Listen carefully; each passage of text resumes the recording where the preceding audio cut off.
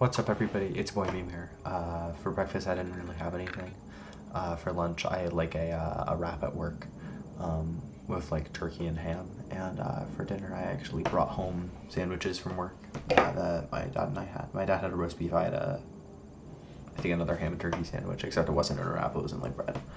That was pretty good. And all the food was like free because it was from work. You know, I'm probably gonna put in my 2 weeks tomorrow. Yeah, it's gonna be crazy. And then I'm gonna have that new job. Nothing really happened at work today. Yeah. Apparently I stacked dishes up so well on the drying rack that like everybody took photos. It was crazy.